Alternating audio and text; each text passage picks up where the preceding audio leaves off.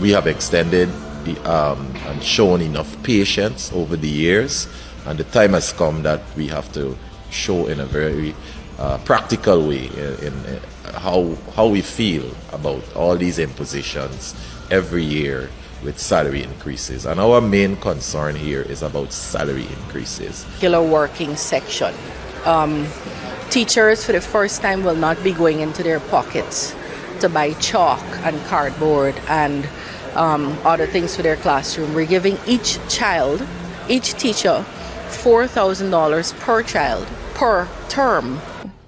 The cash grant has its benefits, but it's also come with backlash, a lot of backlash, in the sense that our education minister even made a remark that we're pocketing the money. We haven't, at least my school hasn't. We are going to be advising teachers that this is not a legal strike, and that they should be careful with how they heed advice from people who are going down the road of making the union into a political entity. They wrote seeking forced conciliation. You have to have a situation where firstly there's a breakdown between two parties, and then you ask for conciliation. Not when we responded to that, the chief labor officer, the last letter they wrote seeking arbitration. I mean, how do you reach to arbitration and you haven't even had conciliation? The other point is the chief labor officer cannot impose arbitration on parties. Arbitration, the two parties, they have to agree to go to arbitration. That we would have written concerning conciliation, we would have written concerning arbitration, and in our last correspondence to the chief labor officer, under whom that labor officer operates under the Minister of Labor. Training. So the Honorable Minister. Minister, how are you utilizing this year's budgetary allocation to guarantee that children in the hinterland receive the benefit of trained teachers? Honorable Minister. I know. Yes, it's a very good question. I'm happy that the MP is representing the people that he has been sworn in here to represent. Well, you still didn't get your ticket? This flight takes off every single day. Tap that subscription button. Thanks.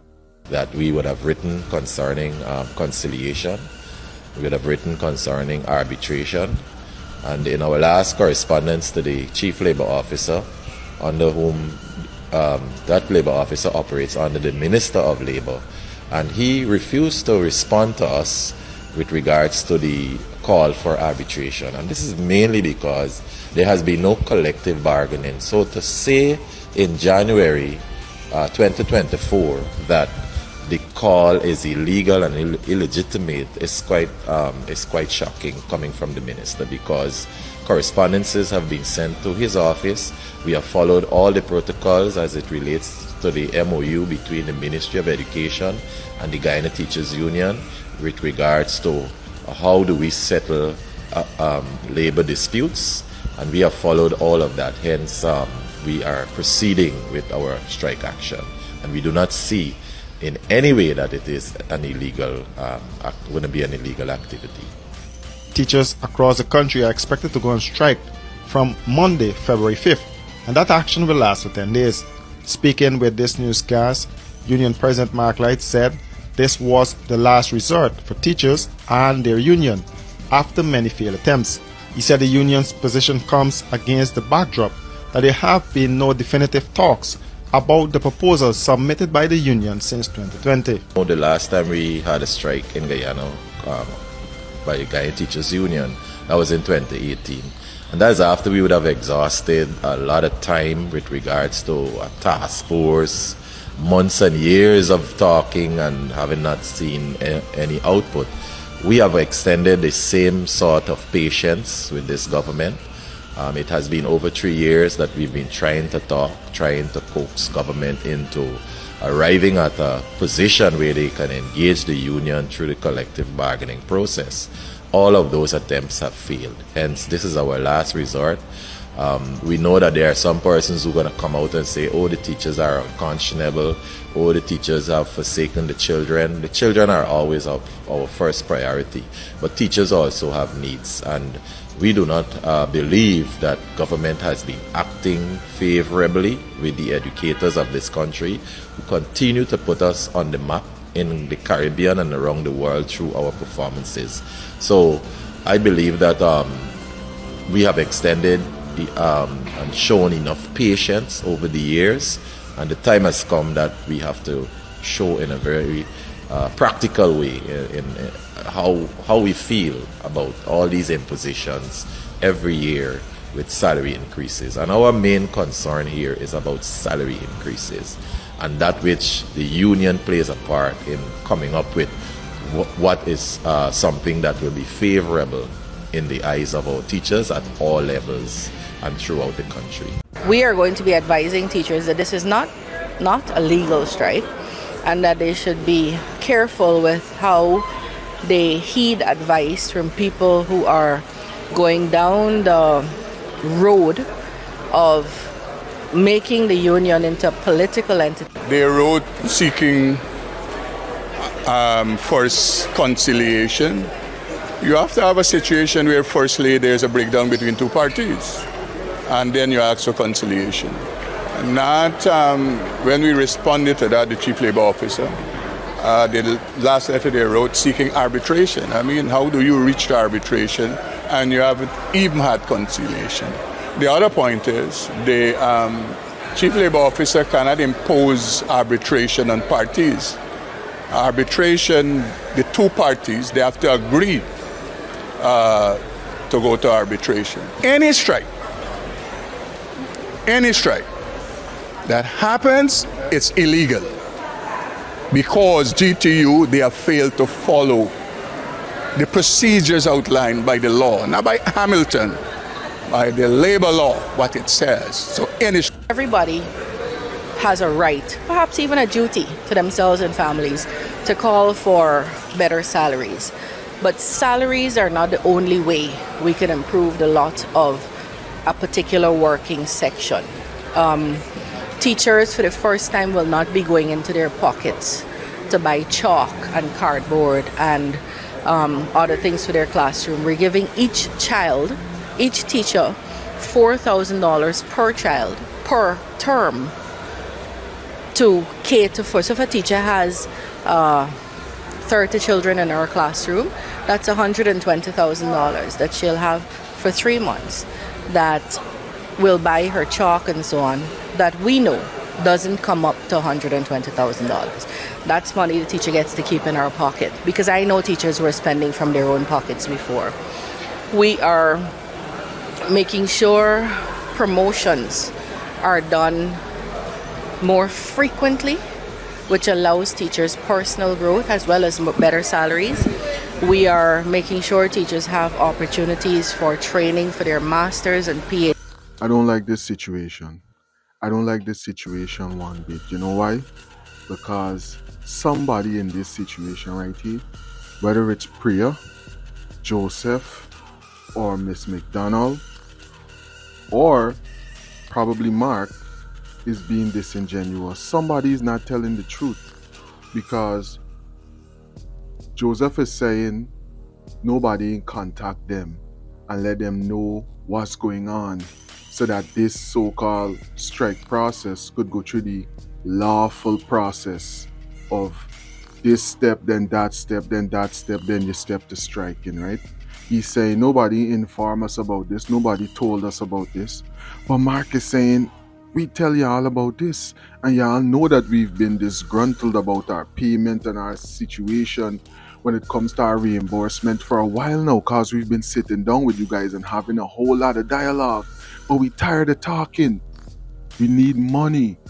We don't want things to carry home, or we don't want to hear that we get a benefit for go to school or X, Y, or Z. We want finances. We want to see that on our check. We want to see that in our bank book. We want to benefit from this budget in a real way. That's what they're saying. We had enough. And I think that teachers deserve anything that they're calling for right now in Guyana, because it's been years and years that they've been going with less and without. Because we could look at some of the conditions that they work under and then think about the way that they're reimbursed for the effort that they put forward, just for the service that they're providing alone. That money that you give them, no matter how much you give them, can't compensate them, because they're molding the future of the country. So that's not even in the question, but we're just saying, all right, what are they asking for? See the best way that you could give them the best possible deal now. Oh, they deserve it. It seems like somebody know this process and trying to go through the little holes them that they could go through to see how long they could stretch it out, and possibly don't even give them no benefit. Try to exhaust them through the process. And I think I got an idea who know this process good enough, because they used to be a teacher, you know. I think I got an idea who know this process good enough, because they went through this process a number of times as the finance minister, you know. But I ain't gonna say no name, buddy, because I ain't want to end up like Burke and them. But you see this situation, eh? This situation gotta be settled better. Because if we keep going around, oh, you didn't say this, he didn't say that, oh, I didn't get the information, oh, we sent you the information, so we stepping forward with the strike, we didn't get the information, so you can't strike, the strike is illegal, oh, nah, you get all of these benefits, why do you still want to strike, as Ms. Priya is saying, y'all get all of these benefits, opportunities to go to school, we giving y'all all of these grants, X, Y, and Z, why y'all still want to strike? Obviously, because they're not satisfied, they want more. They're saying that, you know what, let me let you go into this video right now with a teacher. I'm gonna let you hear it directly from a teacher, because when you hear it directly from the teacher's mouth, you're gonna get a different side of the story. You're gonna get one of the realest side of the stories that you could get. Let me hear it directly from Miss mouth, and let me hear what Miss saying about this cash grant. What Priya saying they could keep some of the money. Let me hear if Miss saying that they keep some of the money, if there's get any of the money left over, or what really going on. Let me get right into this other video right here, and let's have a conversation in the comment section about this. How do you feel about this strike and what's going on in Guyana right now with these teachers and the money? My name is Nishavia Walcott. I am an assistant mistress attached to the Reading Hoop Primary School, and I would like to share this message on my Facebook page, only to be associated with the truth, and not to be, for my message to be misconstrued or misused or portrayed in any way other than what I'm trying to say. So I would like to reiterate what my former colleagues would have shared about the cash grant and its benefits to the children in the classroom. It has benefited us professionally in the sense that we no longer have to walk around the corner to print our lesson plans and worksheets, and we don't have to go out of pocket to do that, because we used our cash grant to buy printers for each grade along with ink that will last us for the term. And it has, and it's been really beneficial. If I say otherwise, I would be lying. We also use it to buy teaching aids, teaching materials, everything to elevate ourselves professionally. Now, this is where I would divert from the opinions of others, because in the sense that we're using the cash grant, when I lock my classroom, everything that I bought stays there. Everything that I've used the cash grant to do stays there. It never went into my pocket. We had to account for every cent that we were given, and a senior teacher and staff came around with our receipts, and we had to show her so that what we have in our classroom or what we bought reflects what the receipt has. So everything was accounted for, and we were congratulated for sticking to, you know, the stipulations that we were given.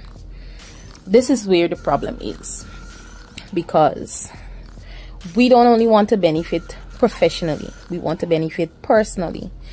This cash grant still goes towards the children.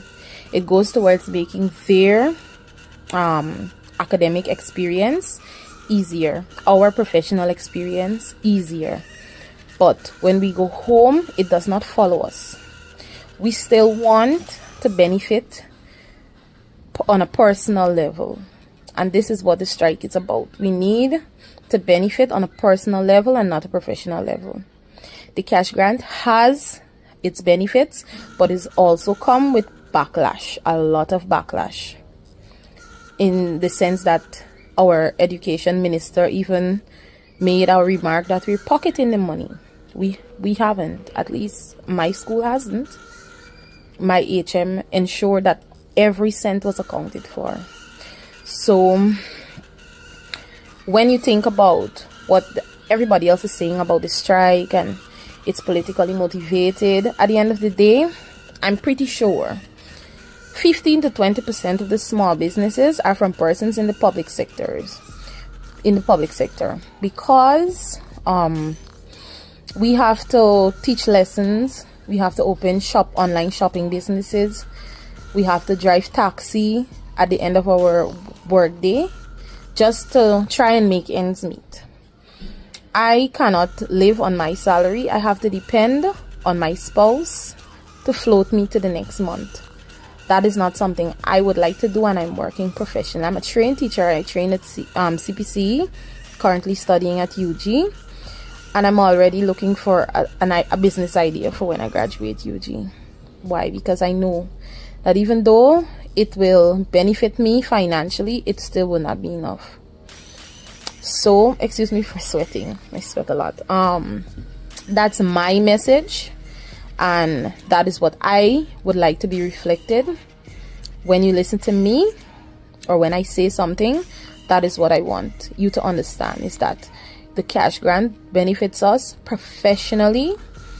We want personal benefits. We want a benefit that when we go home, our cupboards and our fridge is as stocked as the ones in school.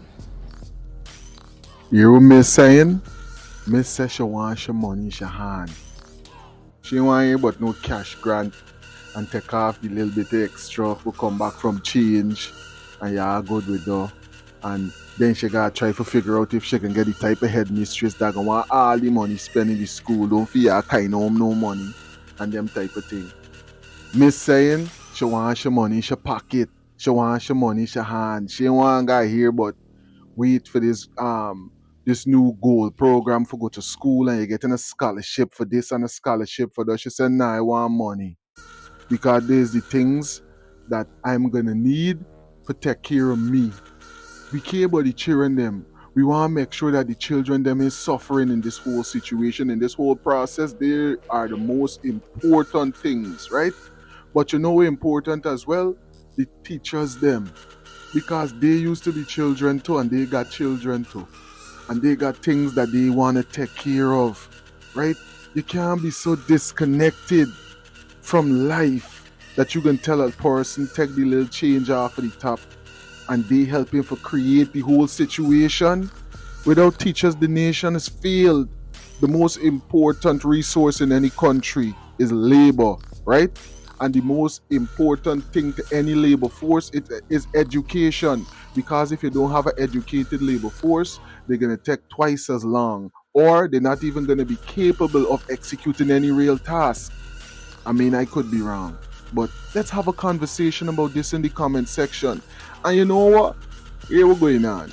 You see, I know if y'all was paying attention to what was going on in the whole parliament recently, you know.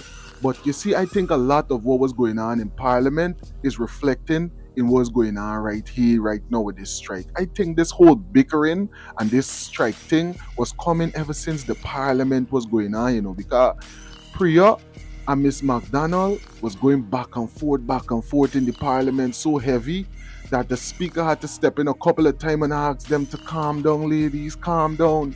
The bickering was going on real deep between the two of them in parliament.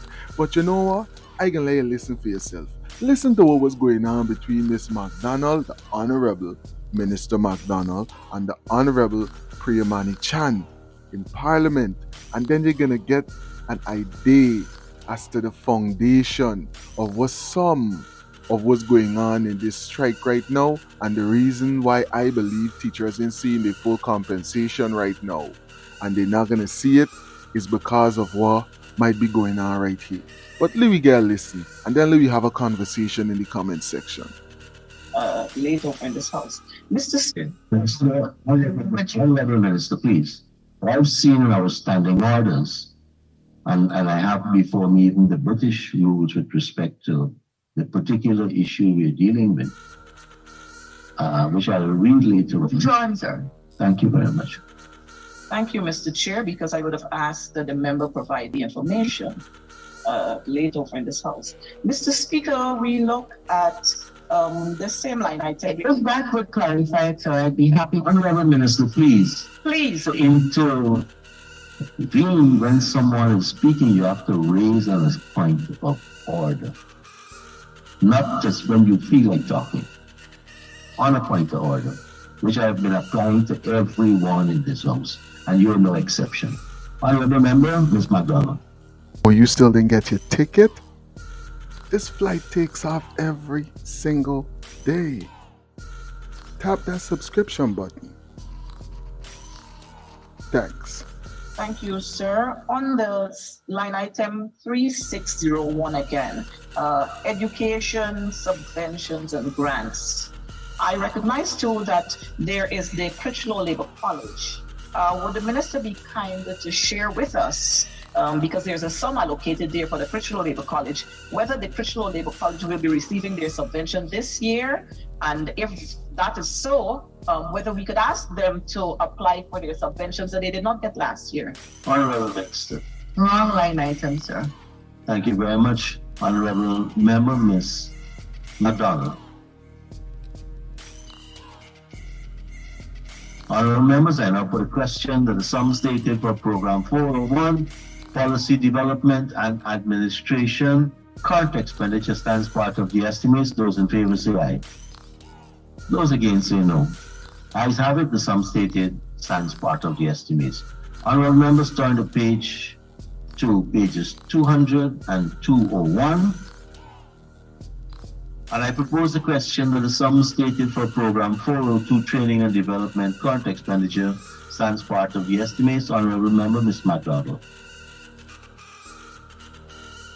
Mr. Speaker, on the line item 6112, Senior Technical, we've seen an increase there, a huge increase from 48 in 2023 to 121 in 2024. Would the minister be kind enough to elaborate on this once? Honorable Minister. I'd be happy to elaborate, sir. The PPPC government of Guyana has taken a position that the only way we can change for the better output at the various levels of education, nursery, primary, secondary, as well as post-secondary, would be to train more teachers and to train them at a higher quality. Having undertaken that program, we now have, for the first time in the history of our country, 99% of our teachers trained or in training. We have raised the number of teachers who are able to train from 500 to now an indefinite amount. What we usually see is 2,000 to 2,500 in training. This line caters for 73, the increase of 73 staff, 65 lecturer 2, 8 senior lecturers at the Cyril Protocol of Education. That's where they will be paid. And we're very, very happy with this program. And honorable members, there's also a standing order with respect to where information is available. So I think that is detailed in the T account 683 page also. Honorable member, Mr. Child. Thank you, Mr. Speaker. Line item 6302, training. To the Honorable Minister. Minister, how are you utilizing this year's budgetary allocation to guarantee that children in the hinterland receive the benefit of trained teachers? Honorable Minister. I know. Yes, it's a very good question. I'm happy that the MP is representing the people that he has been sworn in here to represent. Hitherto this year, Mr. Speaker, we had 31 hinterland teachers being trained in regions 1, from regions 1, 7, 8, and 9. We now have 1,011 teachers from regions 1, 7, 8, and 9 being trained. That means that we will have more teachers in those regions and teachers of a higher quality in those regions, improving the individual teachers' lives, the lives of each child in their classroom and their community and region as a whole. So I hope that answered the MP's question. Thank you very much, Honorable Minister. Thank you, Minister. Honorable Member Ms. McDonald. Mr. Chair, we've seen again in 2023, clerical staff 6114, that's the heading, clerical and office support staff 21 to 555. Could we ask the minister to lay over that for us, please? Honorable Minister. I think I heard the question to be who this caters for. Let me ask the member to read.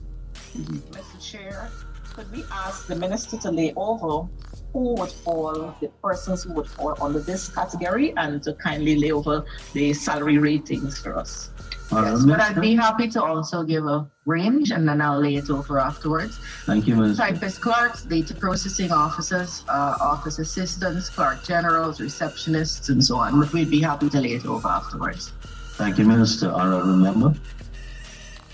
Just to follow up to that, Mr. Speaker, could the minister say to us whether these data clerks, whether they're going to be posted to schools, how many schools, regions? Thank you. Minister. So under this program, this is for CPC. This is a particular program, sir, the developmental program. But I'd be happy to tell the member that, the honorable member, that it is our intention to have data processing clerks at all schools. We are now implementing and rolling out the Education Management Information System, EMIS, which would be a game changer in our country's education system. And to do that, we will need data processing clerks across the country in every single school. So we will be doing that shortly. Thank you very much, Honorable Minister. Honorable Member. Mr. Chair, on the line item 6281, security services. We've seen quite a jump there. Could the minister indicate to us the security services, the security providers who will be providing the security services, and where? Yes, all our contracts for security services are derived from public bids that we advertise in the newspapers and for all the world to see, and that's how they're awarded. The companies are, which ones? RK Security, Hussein Security, and Verb, well-crafted sea moss gummies, nutritious, delicious superfoods. What's your favorite flavor?